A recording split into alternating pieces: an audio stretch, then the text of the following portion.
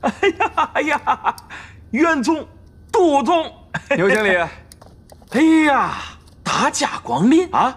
不提前说一声，我好安排一下啊！啊，安排啥呀？来，坐。走。哎，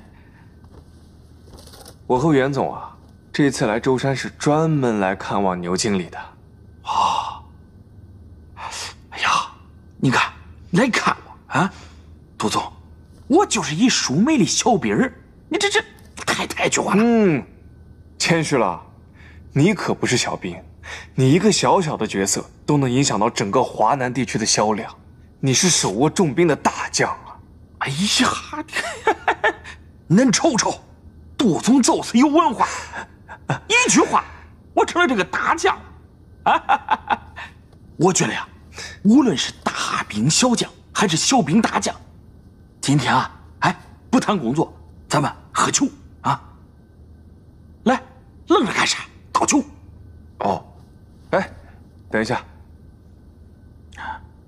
喝酒前不着急啊，有件事，牛经理，你帮我分析分析。就是这一次我和袁总来到舟山啊，袁总可能出门太着急了，忘了带面膜了。哎，我俩呢就去滨海路你们那家门店呢买了几盒面膜，哎，你别说，挺便宜的。但是这个面膜买回家呢，怎么看怎么不对劲，但又说不上哪里不对劲。我带过来了，你帮我看看。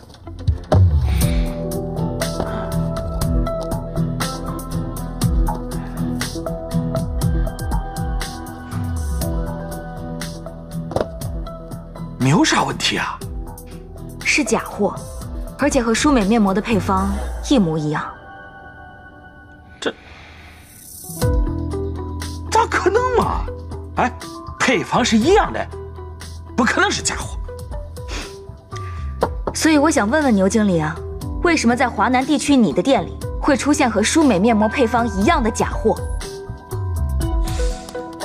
哎呀，这我真不着呀。平时这店里头的经营，哎，都是店长负责。这样，我回去问一问啊。不用问了，你也不用再演戏了。这是舒美工厂的出货记录，记录上显示，相比于其他经销商，你的出货量一直在锐减。而且来之前我问过工厂长，他说你的表哥身为舒美核心技术人员，居然为了一己私利把配方泄露给你。而你居然还威胁工厂长，让他帮你隐瞒此事。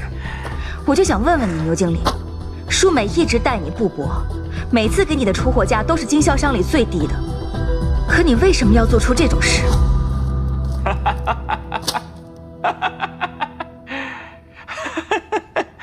哎呀，袁总，我真不知道你在说啥，但是呢，我也想吐槽几句啊。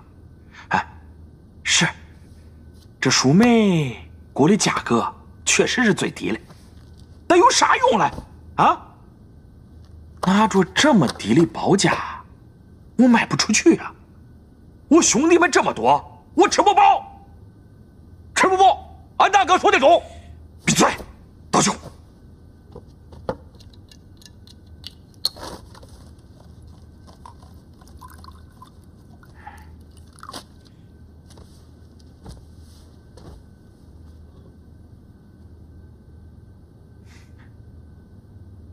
这杯酒啊，我干了。生活不易，互相理解啊。我怎么听着感觉你像是承认了这假货是你卖的呀？承认了又咋？啊？承认了又咋？就是我姓牛的卖的，有证据吗？啊？拿出来呀！有证据吗？就是我卖的。没有证据也不要紧啊，牛经理。你刚才说的所有的话，我都已经录音了。我们法庭上见。你，哎呀！走。哎呦呀！你个龟腿儿！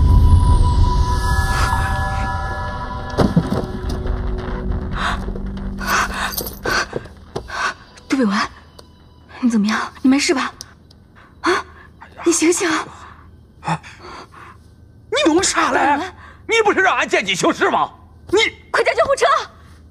打电话，快打电话！医生，怎么样？从拍片的结果来看，颅内没有明显的损伤。不过安全起见，我建议还是留院观察几天，好吧？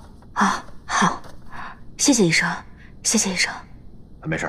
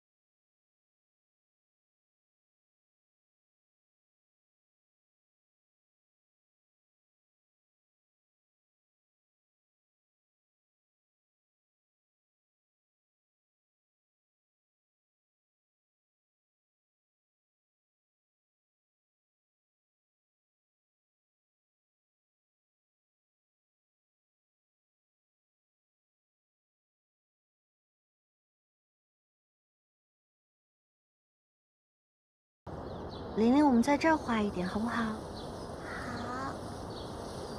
哎，对，真聪明，一学就会。顾乔姐姐，你什么时候才放假呀？你不会跟我爸爸一样，不想让我见妈妈吧？爸爸不想让玲玲见妈妈吗？那姐姐就去跟爸爸商量一下，让爸爸带你去见妈妈，好不好？真的吗？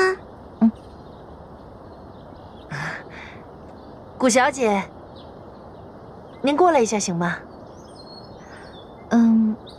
那你先画画。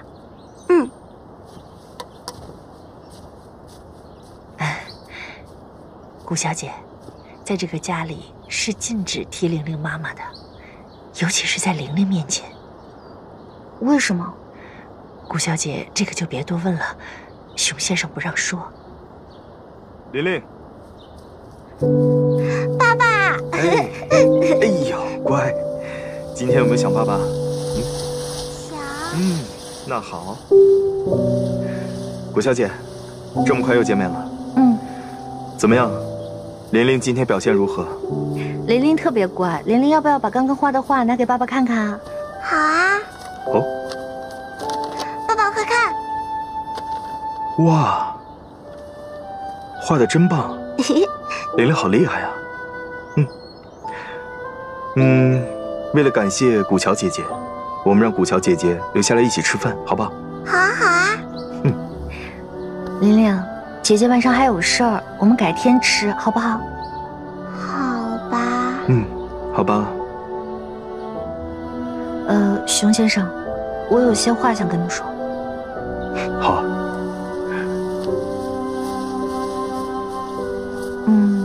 玲玲刚跟我说她的妈妈。顾小姐，这件事以后有机会再跟你说吧。你们继续，我先去忙了。